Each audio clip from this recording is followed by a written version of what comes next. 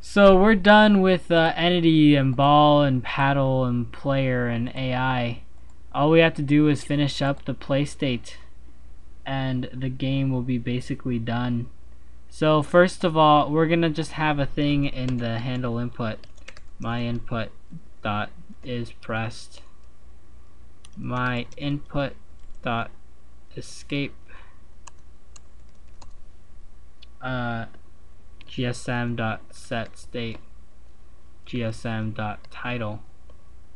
Just for the hell of it, we're gonna make our dispose method empty because we have nothing to dispose of.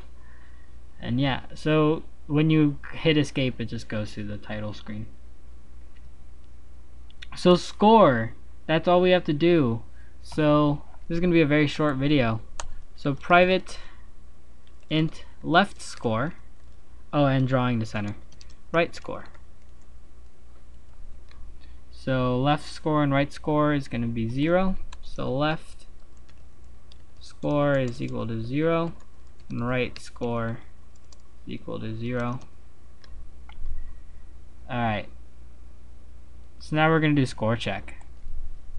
So private void score check. I'm going to turn on the volume because I'm going to run it in a second. And do if b.get x is less than or equal to -50,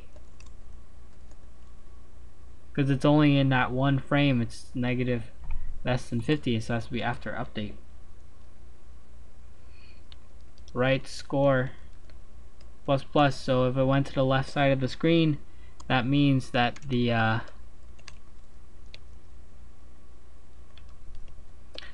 the left player missed it and the right person scored, and same with the other side. So I'm just gonna go ahead and do this. It's gonna be very similar to the bouncing logic with plus 50 left score plus plus. All right. So, I'm just going to do score check up there. So before I get started on the drawing score method, just know with a string and a bitmap font, the origin is at the top. So I'm going to do a little thing on strings. So let's say we have the letters that are about to be on the screen once Paint.net opens up. Say we have the following letters: H and Y with really big font size, bigger, bigger.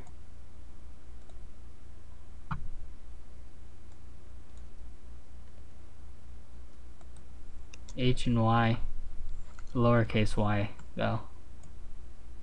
Let's have a nice red line. No. Alright, whatever. We're gonna have a nice black line then. It's gonna go from here to here. Strings have boundaries. So from here to here, from here to up here, this is the height. So this line going down, that's the height of the string. Alright, this line going across, that's the width of the string, and then this line going down is the descent of the string. The descent is a negative number, so if you want to add the descent to the height of the string, you must subtract it, so it's plus, so that it's a minus minus, so that your entire height will then be this line on the left. Alright, this is just important to know. And the origin, instead of being at the bottom left, it's at the top right. So that square is at the origin. Alright, that's just important to know.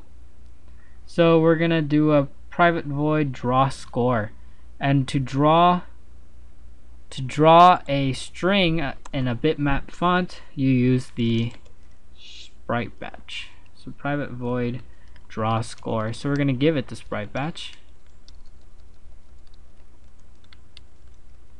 SB.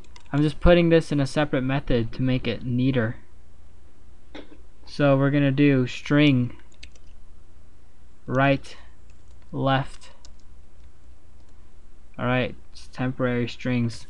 Left equals blank plus left score. This just tells the computer to make sure that it's a string. This is a nice way to make things string. Just putting plus blank. Right score. So float. Alright, this is how I do it. Left x, comma, left y, left width, left height, right x, right y, right width, right height. Alright, so first we have to find the width and the height. So LW equals game.res.getFont. We're going to be using our main font. Main.getBounds. We're going to give it a string, so left dot width, and LW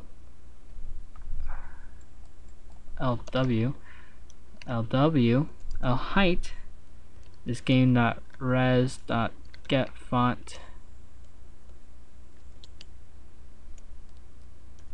main.getBounds left.width minus game.res.getFont get descent. Get font main.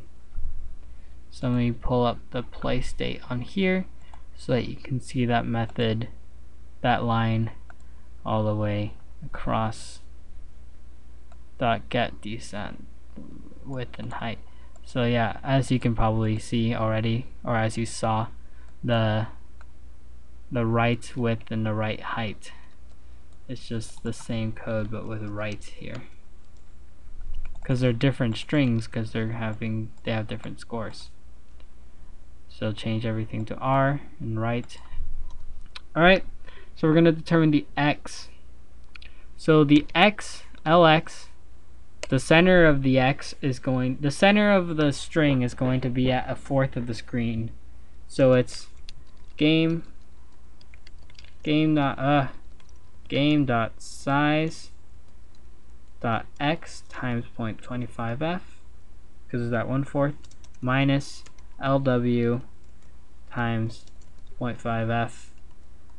Now, as you may think, ly will just be plus or also minus the height times 0.5f as it was with the paddle, but since its origin is at the top right, we have to do it plus. So we're gonna make both of them at the same y position. So they're both gonna, both of their y positions are gonna be centered at 3/4 of the height of the screen. So plus LH times 0.5f, and then we're gonna do RX.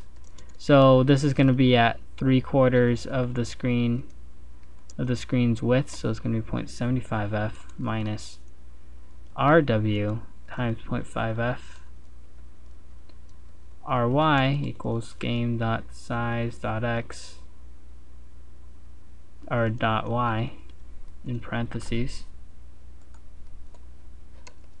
This is quantity times 0.75 plus our height times 0.5f. Why is there an error?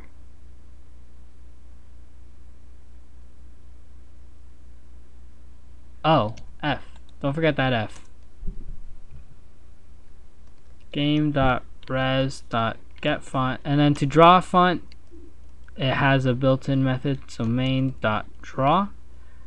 You have to give it a sprite batch, the string to draw, so which is going to be left for us, and then we're going to use left x and left y to draw it. And then we're going to do the same thing with right. So game.res.getFont. Main.draw is going to be using the sprite batch that we give it, and the string for the right score, and at the position of the right score. So, and again we have to do sb.begin. So sb.begin, sb.setProjectionMatrix, just like the last time, so that it's that the score is drawn in the right position even when we resize. Draw score, sprite batch, and sb.end. So as you can see, now there will be a score counter in our game.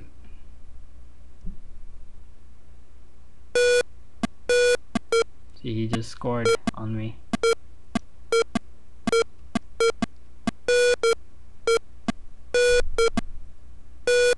And then now it's resized, now it's taking up the whole screen, and the frame rate went down.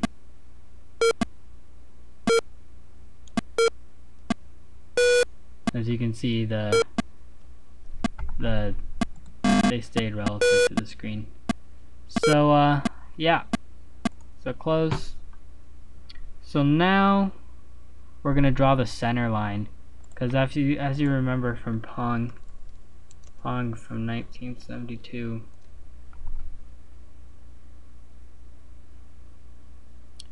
I'm gonna wait for that to. As you can see, there's this little line of squares going down the center. So I want to keep that. I want to draw that in the game as well, in our game. So it's gonna have a private void draw center. It's gonna take in a shape renderer,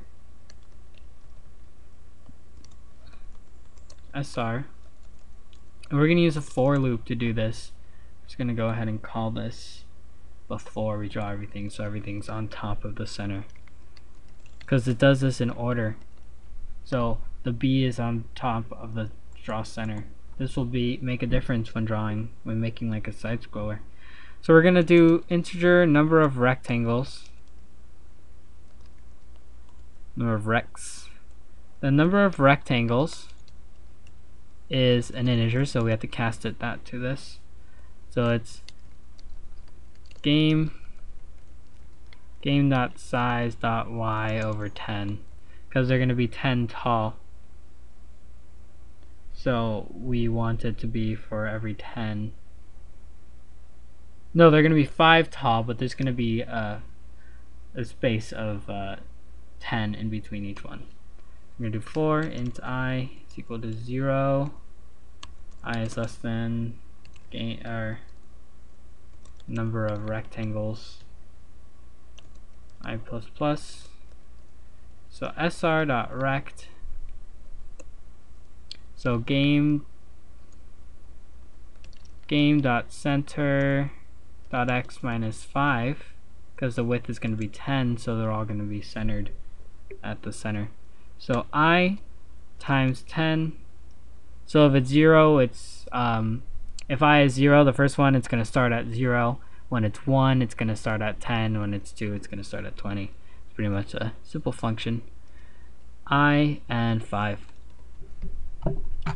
The width is 10 and the height is 5. So we will get our center line be drawn right there.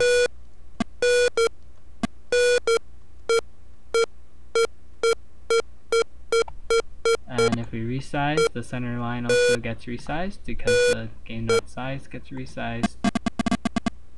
I don't know why it's glitching out.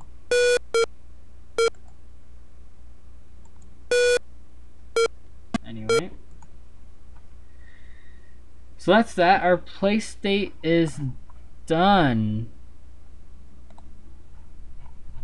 You have just successfully made Pong. Congratulations. Now we're just gonna make a title screen. Our title screen is gonna be very primitive looking and very ugly.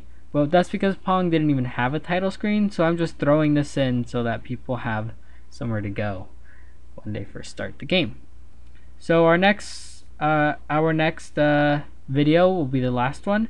We're gonna make the title screen, add finishing touches. So we're gonna go into our desktop launcher and we're gonna mess with some stuff in there, and then we are going to export it into a jar file, and I will show you how to do that. So yeah, see you later. Bye.